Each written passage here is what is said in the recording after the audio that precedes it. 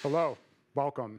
This is bringing together a complete unified BI platform with Looker and Data Studio.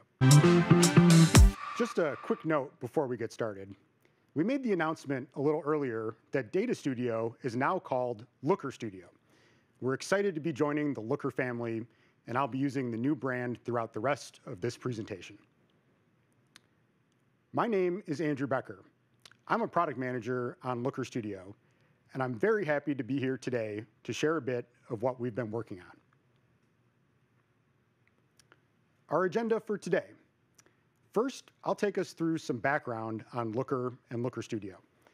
And then we'll get into the juicy details on what's new for these products. I'll do a quick demo and then wrap up with some hints at what's next. Let's get started. When the Data Studio team joined with Looker, we did a lot of research to figure out the strategy for these two products going forward. We know a lot of passionate customers were reaching out to ask, what would happen to Data Studio? We were asking the same questions. When all was said and done, we realized that one customer had summed it up the best for us. Dan Klein, senior analyst from Wayfair, said, "If I'm allowed to ask for the moon here, I love the back-end capability of Looker. I would love to be able to set that up in Looker and then be able to build off that in Data Studio." So thanks, Dan. That's what we ended up building. Our research led us to the conclusion that self-serve BI, like Looker Studio, and governed or centralized BI, like Looker, both play important but different roles. And having both working together helps enterprises to make better data-driven decisions. Business users love self-serve BI. They want freedom. They want to work with all the data they have, and they don't want to wait for a central team. On the other hand, data leaders love governed BI. They care about a single source of truth for their organization. They don't want coworkers asking, who made this report, to know what data can be trusted. They're also on the hook for security. So you could say that in the BI world, speed and convenience compete with trust and security. Enter the Looker connector for Looker Studio. We announced the private preview back in April. Today, we're excited to announce that we are entering public preview. This is an early step towards bringing together both sides of BI, and we'll get to the details in a minute. On a side note, I know a lot of customers want to know, so I'll mention it here. Looker Studio remains available at no charge. So let's talk about the benefits a bit more concretely. If you're a Looker customer, empowering your teams by connecting Looker Studio can help you to self-serve, help your business users to access data on their own through our 600+ data connectors, tell a story, build beautiful data experiences with a flexible drag-and-drop canvas interface, and mash it up. Blend data from Looker with data from other sources like Google Sheets, ads, or select databases. On the flip side, if you've been using Looker Studio, adding Looker to your stack can help you to model, make calculations and business logic consistent with a central model to help promote a single source of truth for your organization. Manage. Develop and manage models through Git-based developer workflows. And embed. Leverage APIs to build applications and integrate within products. Lots of benefits on both sides. Wrapping up the background, I want to reiterate a few key points from the April announcement. The connector is built on the Looker API. Looker Studio talks to Looker, and Looker talks to the data warehouse. Users present their own Looker credentials when creating or accessing a Looker data source in Looker Studio, the same as if they were accessing Looker on the web. Changes made to the data source in Looker Studio do not propagate back to Looker. You can't break the model by playing around with Looker Studio. We'd like to have a pathway for model promotion in the future. Okay, on to the new stuff. So to start with, The public preview is compatible with Google Cloud hosted Looker instances only. We're looking into support for other hosting types. The Looker instances also need to be up to date. This is a public preview by allow list. To gain access, customers need to submit an enrollment form. We'll make it available after this presentation. Once we verify your enrollment, we'll add a toggle in Labs on your Looker instance, and an admin from your team will need to flip it on. We'll also allow list your company domain in Looker Studio, so the connector will show up for all of your users. We're also rolling out 2 changes to Looker Studio to better represent the Looker model. We're expanding our limited support for field hierarchies to help keep things organized with those big Looker explorers. So you'll be able to see your fields organized in the usual ways with views, group labels, and dimension groups. Additionally, while the data source object in Looker Studio has always had a concept of field descriptions, we're surfacing those descriptions in more places in the UI for easier access. On the commercial side, we have a couple small announcements. The connector itself is currently available at no charge, and Looker API usage from Looker Studio won't count towards Looker tier limits. We expect to have more to share on the commercial front as we approach general availability.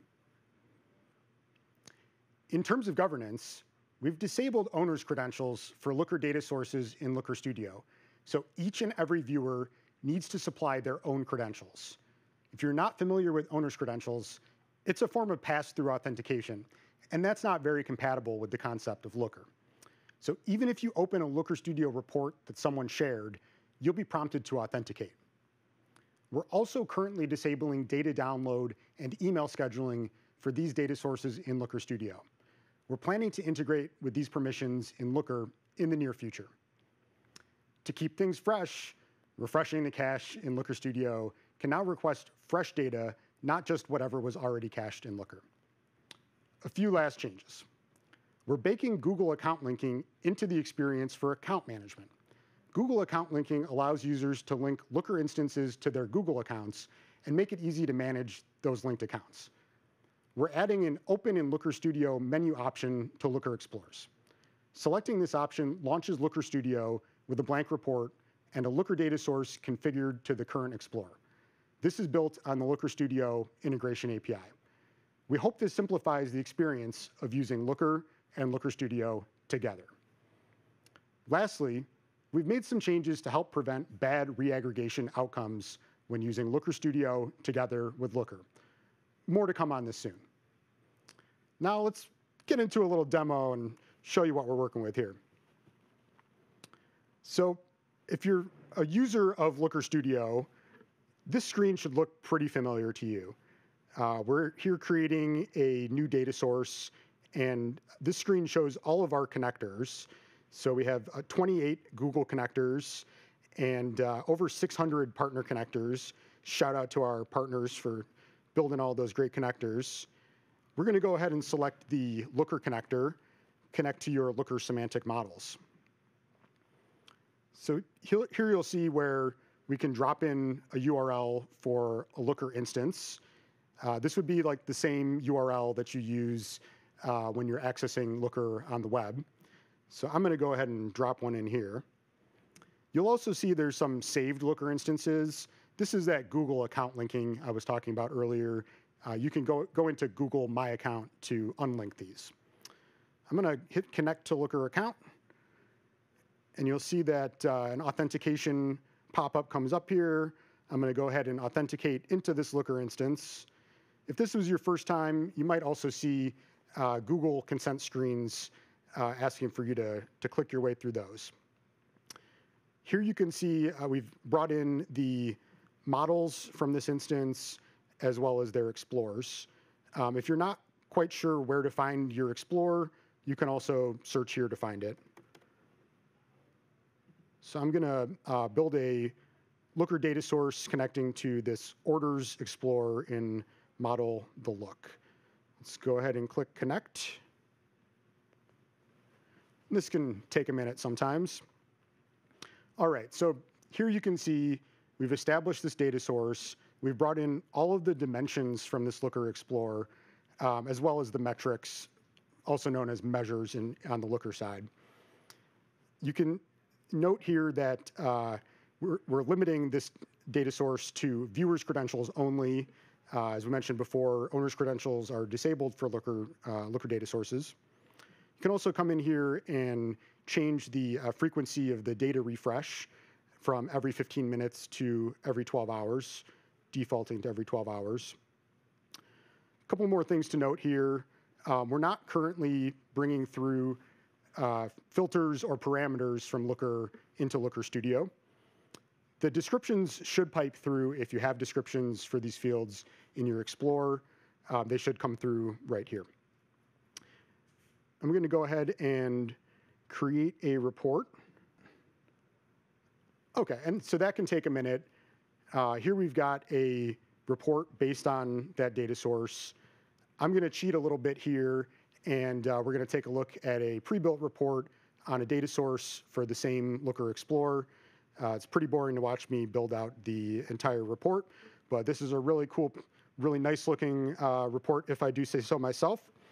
So from here you can see we've got 3 different chart elements. We've got order status as a table.